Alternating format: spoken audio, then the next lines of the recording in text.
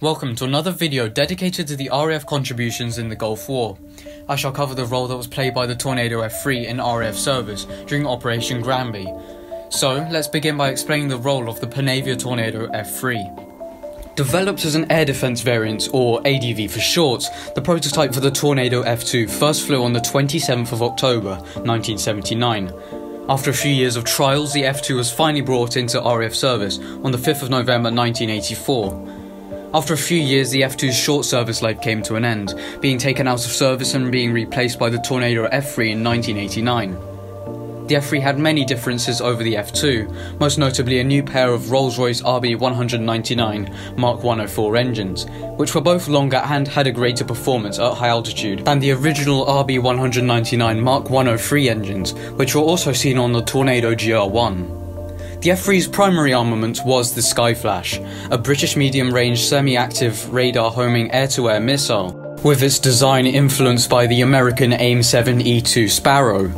The F.3 could also carry AIM-9s, with the Gulf War Tornado F.3s using either AIM-9Ls or Ms, and also using the FIMAT Chaff dispenser, as well as the 1,500 litre or 2,250 litre fuel tanks. Like the American F-14 Tomcat, the Tornado F.3 had an automatic wing sweep function, allowing for automatic alteration of the wings most suited for the current situation. And the wings could be swept between 25 degrees, swept forward, or 67 degrees, fully swept back.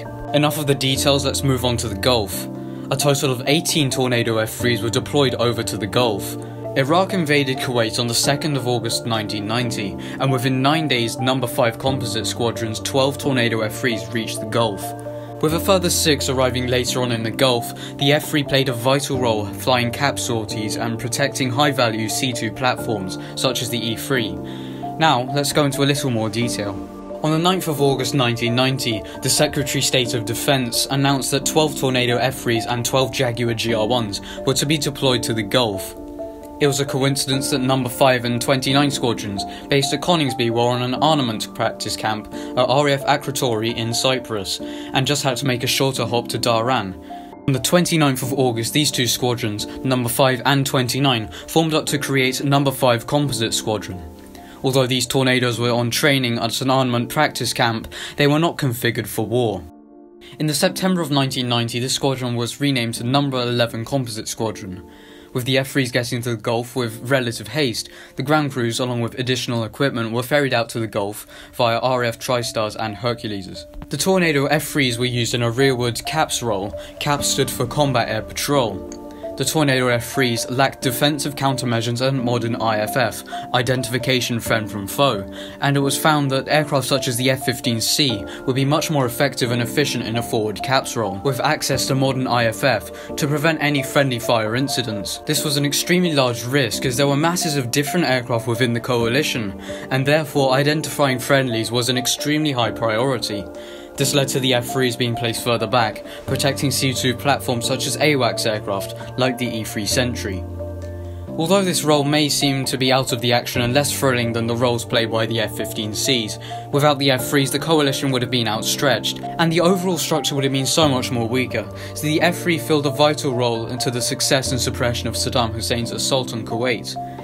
This is one of the main reasons that the Tornado F.3 had no air-to-air kills, and only on one occasion came close to combat, but no engagements. The F.3 was made from a frame of a fighter-bomber, and made into an interceptor, so it clearly wasn't the ideal dogfighter. The original F.3s were not modified when they left RAF Akrotiri in Cyprus, and therefore were not ready for the harsh climate of the Gulf. Modifications were introduced, such as environmental improvements to weapon systems, radar, defensive countermeasures, however still lacked modern IFF.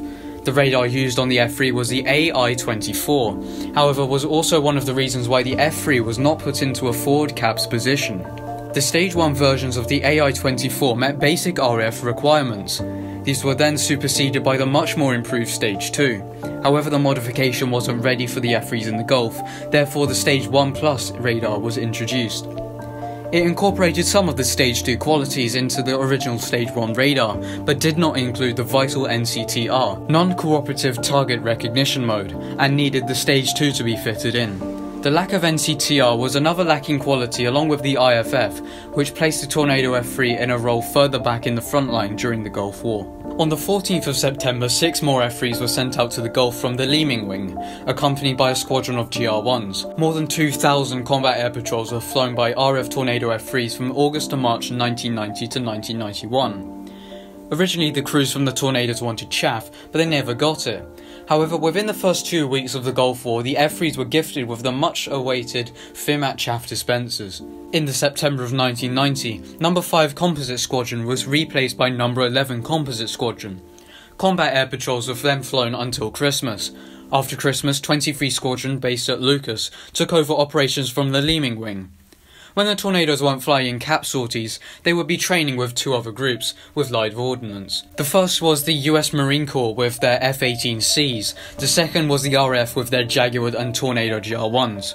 Major maintenance of the Tornado F-3s couldn't be done anywhere other than in the UK, so aircraft flew in a sort of rota, flying to and from Dhahran to the UK and vice versa. On the 28th of February 1991, at 0500 hours, the ceasefire was announced. The vast majority of F-3s left the Gulf, however a small squadron of F-3s remained in Iraq, patrolling the Iraqi no-fly zones. A no-fly zone, or air exclusion zone, is a section of airspace where some aircraft are not permitted to fly, in this case, aircraft from the Iraqi Air Force. From 1993 to 1995, some Tornado F-3s acted as escorts in Operation Deny Flight over Bosnia. With the Leeming Wing's last Tornado F-3s coming to an end in 2012, the Tornado F-3s proved their worth in combat during the Gulf War. Although not an air superiority fighter, the F-3 showed that it could adapt to fill the role and fill the gaps within the coalition air superiority during the duration of the war.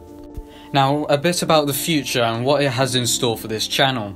Firstly, I would just like to thank everyone for helping the Buccaneer video get to 40,000 views. I can't believe that, but the video doesn't deserve it. I never intended it to get that much attention, so the video's factual quality is certainly not as high as it should have been. This video hopefully has improved. I hope to move on to the American side of the Gulf, covering the A6s, F-14s, F-15s, Apaches and many more. I hope to come back to the RAF soon, going over the Tornado GR-1s, Chinooks and many more. However, that is all for this video about the Tornado F-3. Thank you very much for watching, please remember to subscribe and like, and, as always, stay safe in these difficult times.